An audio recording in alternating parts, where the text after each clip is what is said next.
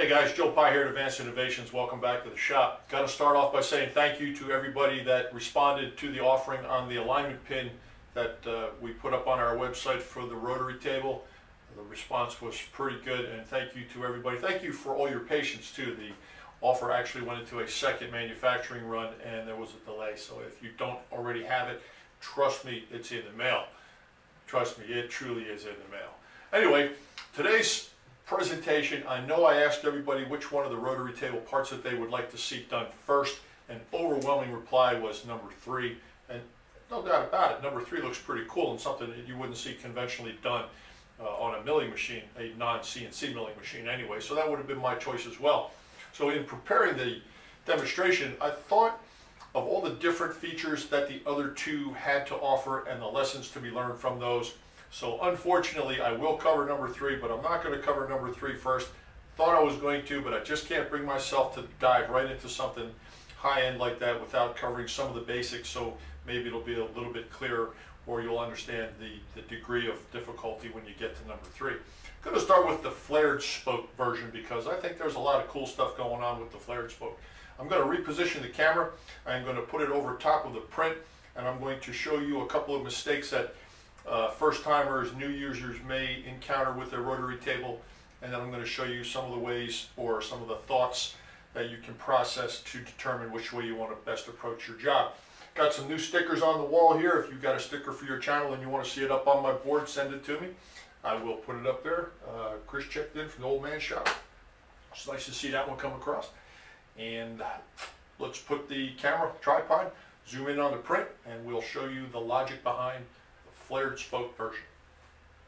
This demonstration will show you how to cut the flared spoke configuration of the 3 models, and it's relatively easy. We're going to assume, and I'm telling you, so it's really no assumption, the solid black line in the middle is perpendicular to the y-axis of the machine. We're going to clock it 8 degrees. So we're now on the 8-degree center here. And what that does is allow us to use linear moves to come down and create this radial feature in the bottom, sweep this wall, and create that radial feature right there. You can, if you want to, at this time, rotate the table into this position, which is about 13 plus degrees. I'm particularly not thrilled about doing that right away. I'm going to do a 12-degree sweep, and when I do this side, I'll come back and blend it. That way I don't have to be splitting hairs with the rotary table as I turn. And it should be relatively quick. I'm going to try to run this real time so you get a feel for how long it takes.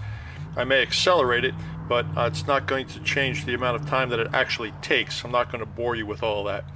So the first time, we're going to have to come down, shift the table 8 degrees, make the linear offset for the radius of the tool, and I'll be able to sweep these walls and here. When it comes back for the other side, I may have to shift to the top and do the same thing, offset, and then move counterclockwise. Okay, clockwise rotation of the table, clockwise rotation of your crank on your dial, at least on my machine. You get positive incremental moves in your scale on your rotary table. So if you want to start with positive moves, you have to start so that the clockwise rotation of the table doesn't kill your part. Okay, let's get the tool set up over top of the correct location and throw some chips. As part of the demonstration today, I'm going to show you a way that you can work to hard numbers and not have to come up with a bunch of strange numbers on your chart, because you're ultimately going to have to compose one. But I'm going to show you a way that you can find a point in space on a rotary table 2 different ways. First is you can exactly follow what they've got on the print where it says 24 degrees right there and 1 inch 875 radius down here in my cheat sheet. So we're going to move the x-axis of this machine 1 inch 875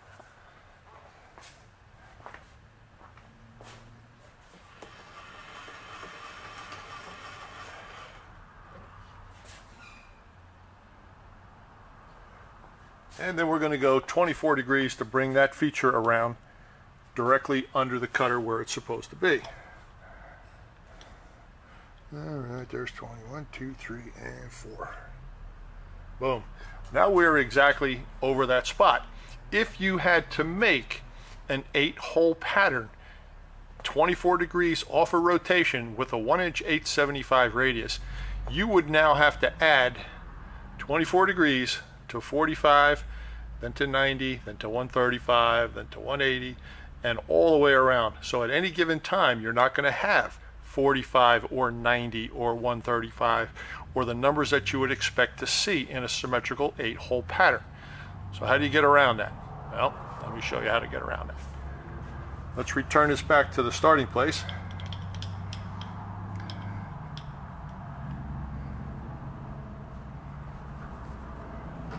Back to 0.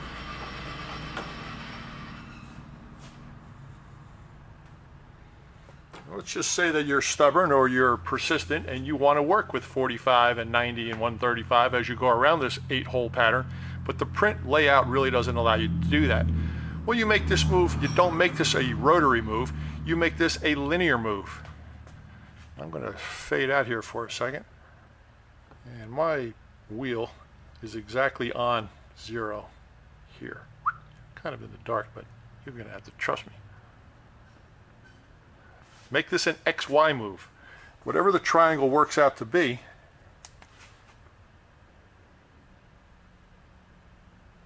there's your triangle. If this were a true radius, this would be swinging around out here, of course. So there's your triangle. That is what we're going to do initially to reset this tool. Move it over. And linear, move it over. Now the table is still set on 0. Your tool doesn't know whether it got there with a 24-degree shift on the table or 2 linear moves. And now you can go 0 to 45 to 90 to 135, making your 8-hole pattern the way you would expect it to be dimensioned on the print, 45, 90, etc. But you are 24 degrees off because you established that position with a linear move. Simple. We're going to use that technique today, and we're going to erase a whole bunch of aggravation out of this spoked wheel, this flared spoked wheel, and we're going to make it look pretty easy. So let's put some material on here and get after it. Keep this in mind though, this is a really good thing to remember.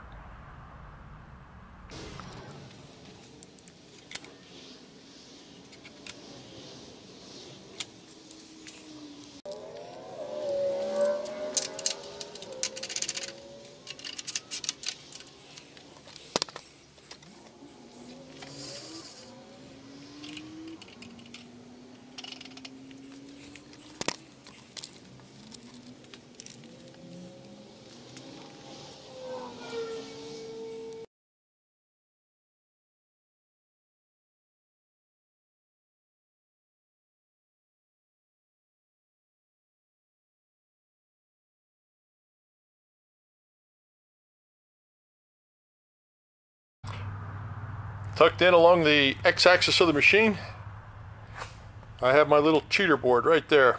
Masking tape and Dykem or Sharpie marker on it, and I am going to know at all times which side of the cutter I am on, because sometimes it's pretty difficult to tell when you're looking at the part. Hey, do that. Don't be ashamed. It works really well. We're going to make the initial rotational shift to 8 degrees, move the cutter down and over 156. It's a 312 diameter cutter, and we are going to have at it on the left hand side of the spokes, all 8 of them initially, repositioned for the second side. So stay tuned, and we are going to probably fast forward all of this, and when I reposition the tool I'll explain that as well.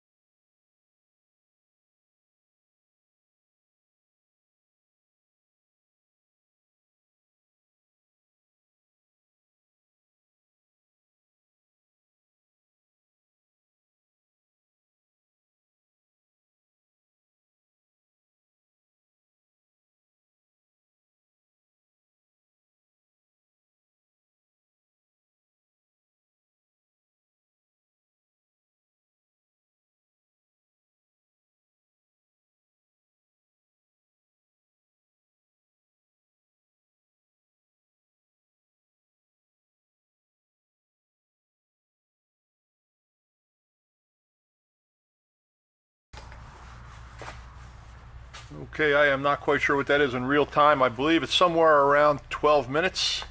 And we are going to return the machine, return the rotary table to the 0 position, offset 8 degrees in the opposite direction, and offset the tool back to 0, and then an additional 156, which is the radius of the tool. So that will be the second move here. And we're going to take off this lump right there. And that'll result in all the pie-shaped cutouts, and the final geometry of the spoke wheel will just form by default.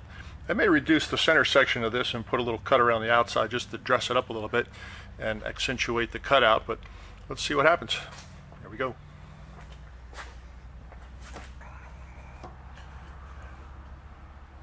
Cutter's back on center. Cutter is offset 156 to the opposite side. Come back around for 8.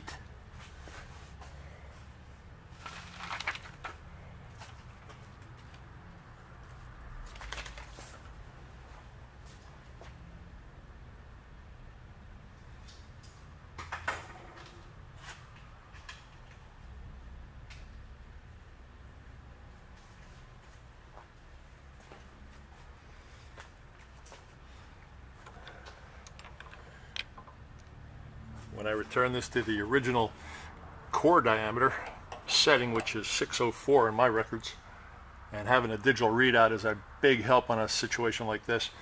When I crank to my first position of 352 on the table, it should line up. And we're going to find out here in a second. Alright, there's 352. Locked it down. 604. Now, in order to keep with the climb cut mentality that I have been doing, which is if you saw me plunge it and then return to the first one and make the sweep, it's so that I could climb cut and have a clean outside. I'm going to do that same philosophy in reverse, so I will start all my cuts from the outside and move towards the core. So that'll give me the climb cut geometry. All right, let's see how long this takes. I have 16 minutes showing as remaining film time. See if we can knock it out.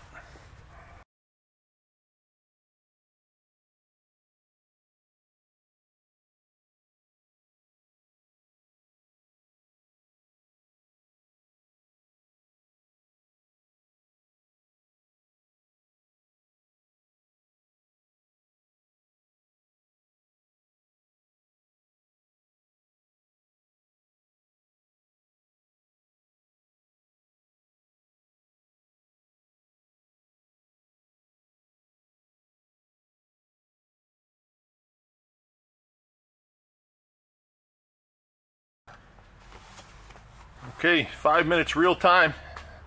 Now I'm going to bring the cutter in to the original 604 dimension, which is the linear move over. I'm going to bring it into the 604, plunge it down about 80 thou, and I'm going to create a vertical hub on this so it looks like these spokes are offset. Then I'll do the same thing back here and remove the center. This is all going to be by eye relatively quick, so we'll fast forward through it and then pop the part out and see what it looks like.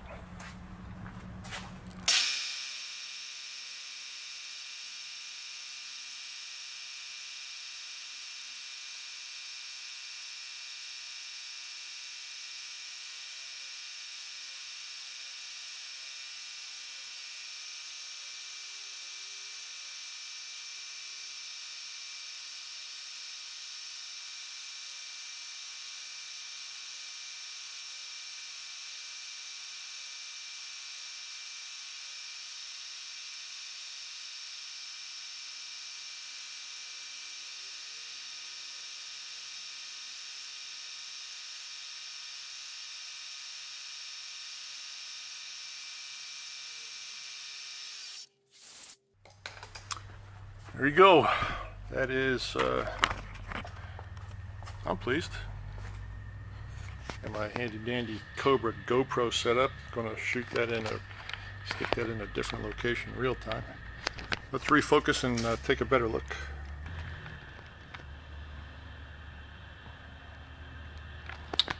Okay, you can see the 16-degree flared spoke in between the cutouts. Very symmetrical. The burrs are at an absolute minimum here because of the climb cut nature of everything. Finish on the inside is relatively good.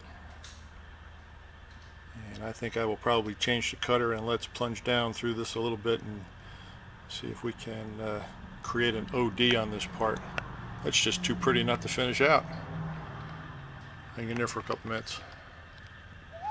There you go. Actually, I've elected to keep the 5/16 diameter cutter in here, and I'm just going to go around the outside and create a very narrow edge on the outside. Enough to clear my clamps, but I'm probably going to get down to within 1/8 or so of that, which is not exactly narrow, but let's see what happens.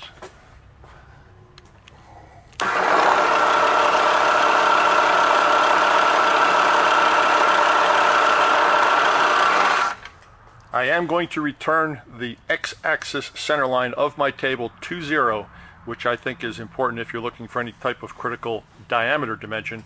You're going to want to be on a specific 0 on your X.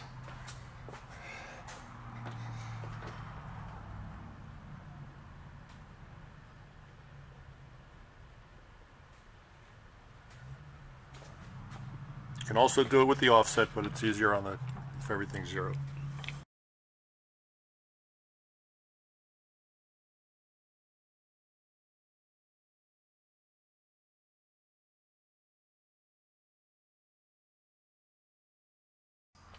And now for everybody that's wondering if I'm going to actually cut that completely out, yes I am. I'm going to use a technique that I like to call jump the clamps. I'm going to take one clamp out at a time, and I'm going to remove that section of material in that area and return the clamp back to its original location. If you're confident, which I think I am because this is not a big heavy cut, remove the clamps at 180 degrees and cut this side, and then go ahead and cut that side. Move the clamps into the finished product, and then remove these clamps completely and finish the OD. If it's really critical, then pressure turn it in a lathe and finish the diameter so that it's cosmetically beautiful. But that's not for this demonstration, or maybe it is. We'll see. Hang in.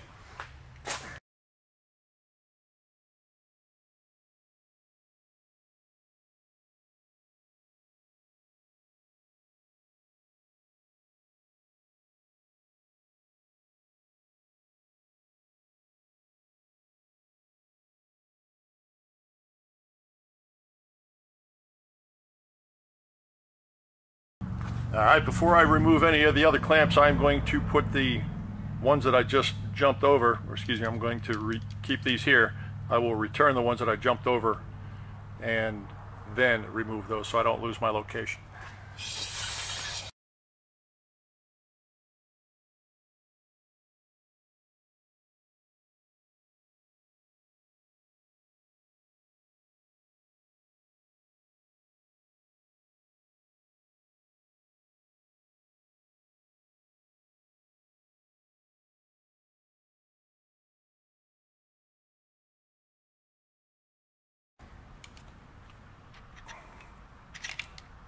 Now if you wanted to do that all over again with the chamfer tool, have at it. Print calls it out, you got to do it, but at least you got your numbers.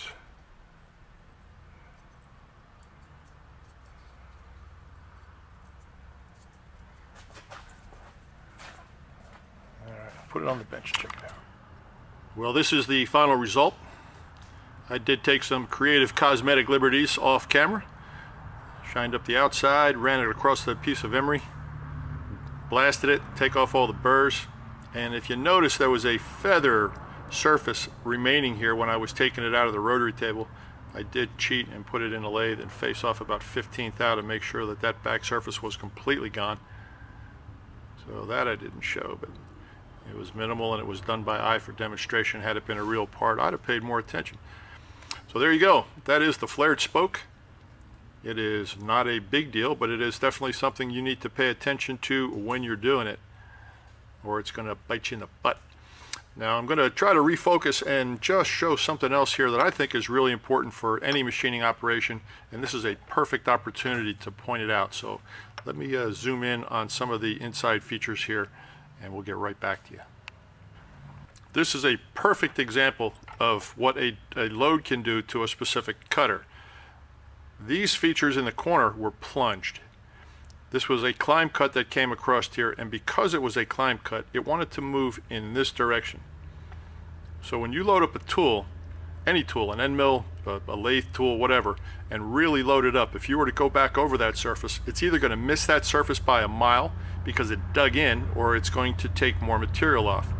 Because I did this in a single pass, when the cutter came down into the plunged area here and then came across, if you watch the video, you'll see that this is a plunge, climb cut, and then a single climb cut across here.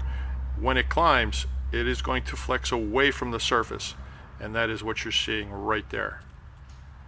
If this was a double pass, I could guarantee that wouldn't be there, because the outer diameter here was done at the same setting as these holes were plunged, which is why you can see it's nice and tangent right here. It's real clean. It's a very light cut here, and this was an incredibly heavy cut here. And I'm going to bet that that's present on the majority of these windows, which it is. Okay, so keep that in mind. This is very common when you plunge an end mill through a piece of material, steel, aluminum, whatever, and you're making a channel cut, and you're coming across that part with the cutter, and you're going to see the cutter is going to want to flex out. So when you return, it's only going to cut off one side of the channel, and when you're done, the channel that you've cut has a bunch of serrated steps on one side of the channel, and the other side is perfectly smooth. That's because when you go up and back, the cutter's flexing back and forth with the load based on the rotation of the cutter. Anyway, guys, that is the flared section. I am going to reload the rotary table, and we're going to do the straight spoke, which is a whole lot easier, I must say, and show you how that's done. Now, I personally like the straight spoke or the flared spoke better, but ideally these corners out here, oh yeah, there's a burp, right? That's my fault. These corners out here should be nice and sharp. That would be ideal if I go back in there with a smaller end mill and it actually looked like these things were segmented. Well, that's something for another day. Hope you enjoyed what you saw. Thanks for watching. Alright, well, I only spoke during that demonstration when there was really something to speak about, but I wanted you to see the whole thing come together, which is why I raced through some of the redundant window exercises. There is a lot going on with that particular, not only that particular piece, but pretty much any piece you're going to put on a rotary table can get fairly complex. Remembering which side of the line you're on, the comp size, there's just so much going on.